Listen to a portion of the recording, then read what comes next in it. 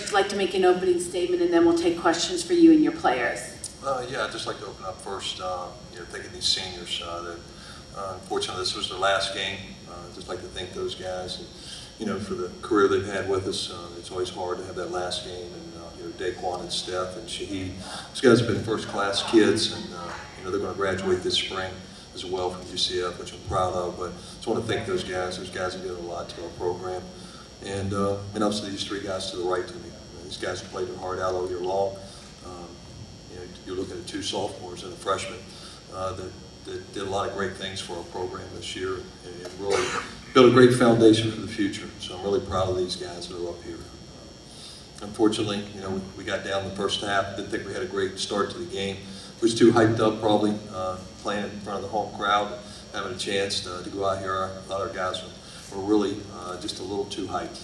And once we calmed down at halftime, thought we'd come out, did exactly what we needed to, got ourselves back in the game, and put ourselves in a situation down the stretch here. Obviously, we got up 5, but you got to finish the game. And give Tulane credit, they battled back and made the plays down the stretch, and unfortunately, we fell short. Questions, please raise your hand so we can have the microphones brought to you.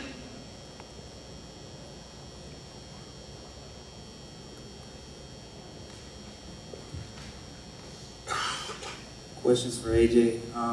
With seconds left on the clock, I think you guys had a 30, and you threw inbounded the ball. Can you just walk us through that last possession? What was your thinking on it? I knew we had another timeout. We set up a good play to run. I felt like he was open, and it was just a little miscommunication, and the pass just didn't get to him. They played solid defense, and probably a bad decision on my part. I probably could have went ahead and called the timeout, but I thought he had a good look at cutting in. Matt's a great shooter, so I just thought he was going to 1-2 into it and knock down the shot. I believe he was going to make it. So it's just one of those. You could have called the timeout. You could have played it. I felt like I thought he was open, and we just didn't communicate right on the play. But we had a good play drawn up, and we just weren't able to execute.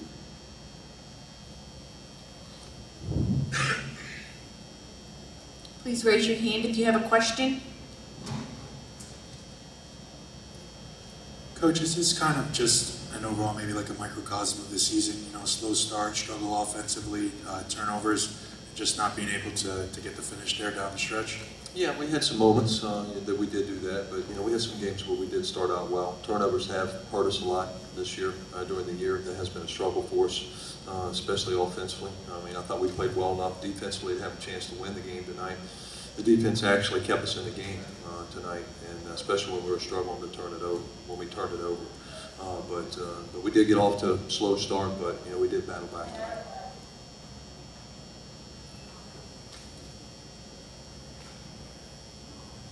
You talked about defense, and this is for the players as well. You guys were out-rebounding them for most of the game. Does that add to the level of frustration in this loss, knowing that you did out-rebound Tulane? Yes, I thought actually, we did out-rebound about 13 in the game, and obviously had our opportunities. A lot of the times, there were self-inflicted issues that we had on the offensive end, especially in the first half. I think we had 13 turnovers at halftime, and I can't say a lot of those were unforced turnovers that we didn't get a shot up at all, but we rebounded well enough. It wasn't second shots that beat us. It was either a bad shot early on or a shot didn't go down. We had some looks that just we didn't make them early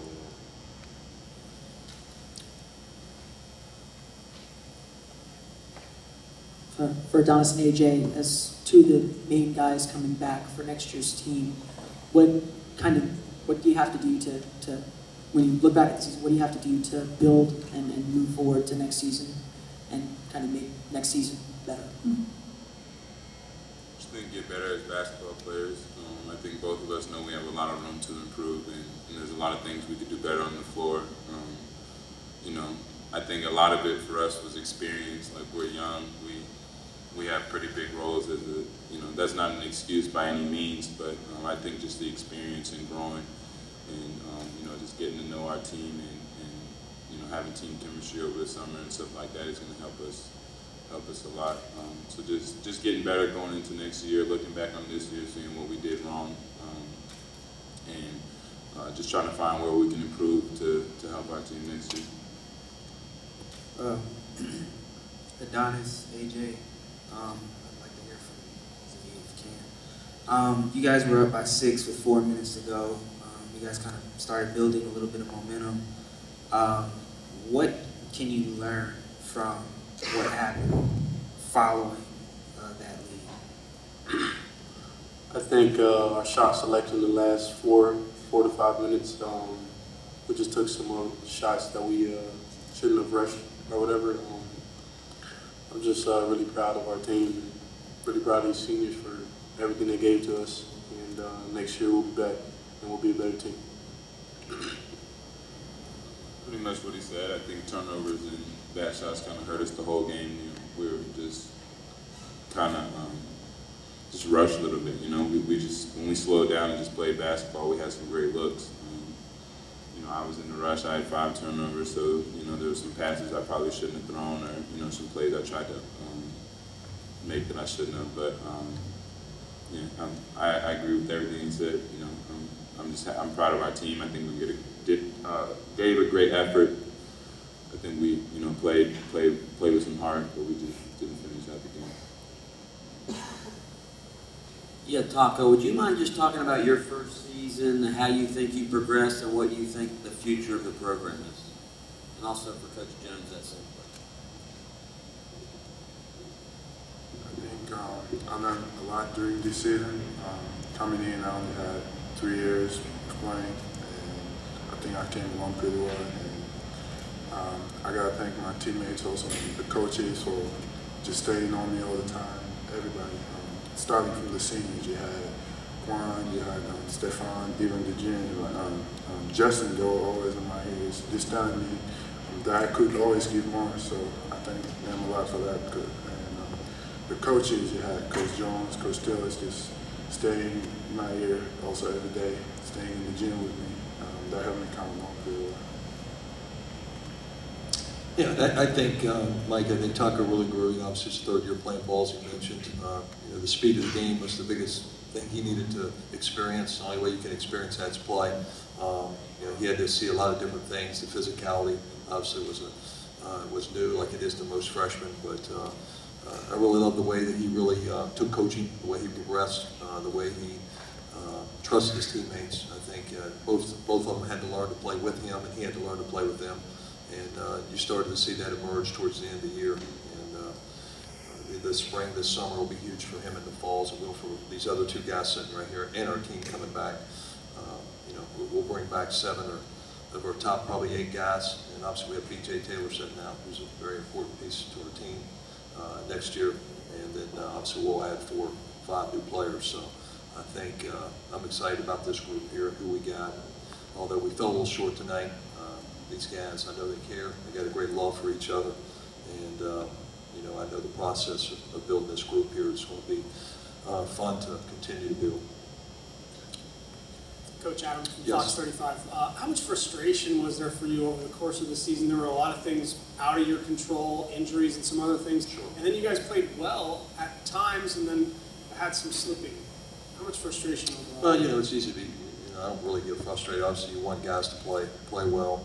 Sometimes you get young guys, they have to experience it, and these guys got to not let them play through a lot of stuff, because I knew it was not necessarily about the now as much as it was the future. And I think that, sometimes when you have young guys, they haven't experienced it. There's usually inconsistency, and that's sometimes knowing how hard to play, how hard to compete, and sometimes being consistent. And, we struggled as a group with that sometimes, because we probably asked more from our young guys than we did our older guys. And so with that, these guys did an amazing job with what we asked from them every day. Great attitude.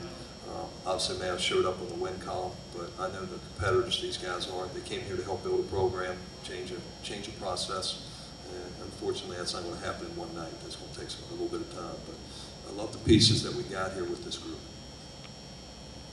Coach, that game was emotional towards the end of the game, ups and downs for your side. Did Sure. you ever at any point in time notice maybe the team was getting too high or too low? I mean, there was times where some players were maybe getting emotional there towards the end. Yeah, well, of course. I mean, I think anytime you got a game that's coming down close like this, it's going to be emotional. I mean, I don't know about too high or too low. You got to get stops. You know, Tulane made some big shots there. I think we got up 5 or 6. They hit 2 big threes there that were huge. But we still had opportunities to come down and score. And, you know, we missed some shots and had some shots that were good looks, just didn't go.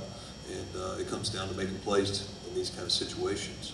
And, you know, we fell short with that. But these kids battled. No one tucked their head at all. These kids have competed. And when you're not winning and getting the instant results, sometimes it's easy to tuck your head. But I have to say this group has never done that. They've been discouraged sometimes because they want to do well and they care. But this is a group that will continue to get better, and you'll see a better team next year.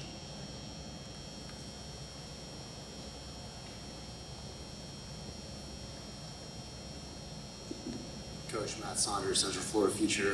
You talked about the turnovers being an issue in the game today. Sure. Do you attribute that to more of how Tulane was playing on defense, or maybe some miscommunications on offense? Yeah, well, I don't know. I don't want to take away from Tulane. I mean, obviously they're a good defensive team. We played them a couple times. And obviously we've won 2 games already against them coming into here. So they didn't do anything different than what we expected. You know, I think that we sometimes was a little hyped up, trying to do too much.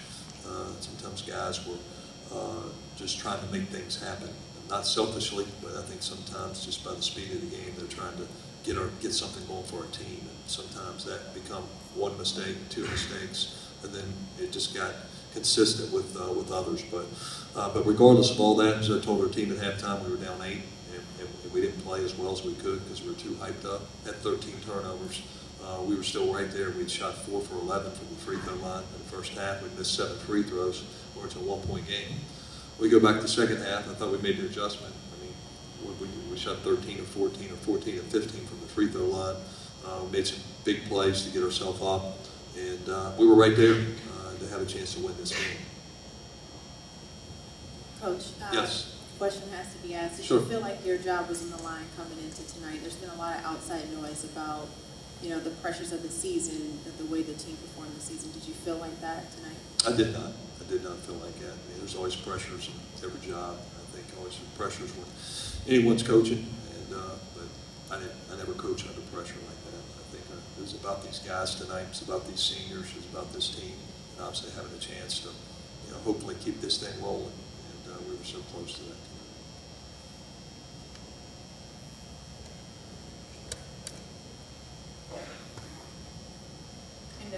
Despina Barton, Bright House Sports Network, kind of stemming off Shane's question there. Sure. Walking off the court, what was your reflection process like, taking this season and kind of finally realizing what could potentially unfold with this group if this essentially was the last chance of these guys tonight? Yeah, absolutely. Well, you always have emotions going off. I think more than anything for those 3 seniors, I was walking off, really wanted to carry on for them. And the thought process always as coaches, we're looking ahead thinking, you know, once this is over, you know, what do we got to do to get better? How we put ourselves in a situation to learn from this, and because we'll be here again next year and have a chance to do something about it, and how we want to grow this team from this experience. So that's kind of was my reflection walking off the floor.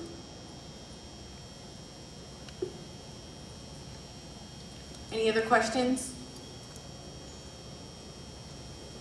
Coach, reflecting on next year, is there any chance, since the tournament is here, you guys are a hometown team, that you will have the guys come to the championship game just so they can visualize that and possibly see themselves being in that position come next year? That's a good question. I mean, that's something that we may look at doing. I mean, obviously, I think there's always something to learn from that, to see that feeling and watch what it's about with other guys. So that's something we may look at doing, but that's something we'll discuss.